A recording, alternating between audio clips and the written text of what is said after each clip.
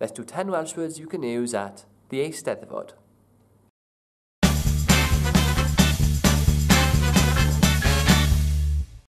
Y pavilion, the pavilion. This is where all the main competitions take place. You can't really miss it. A great big massive pink tent in the middle of the field. Mwdlyd, muddy. If you were planning a stiletto week, you may as well forget it now. Y cadeirio, closest translation, the chairing. It's the main ceremony where the winning bard is awarded a fancy chair, an interesting addition to the dining table.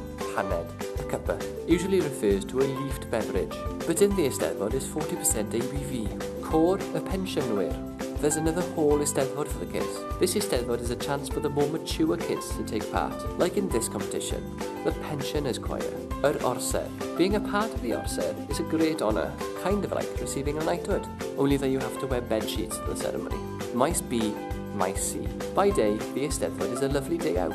By night, a mini Glastonbury for Welsh speakers. Ground B for the young adults, and Ground C for the more mature young adults. Ever wonder how Welsh people always know each other?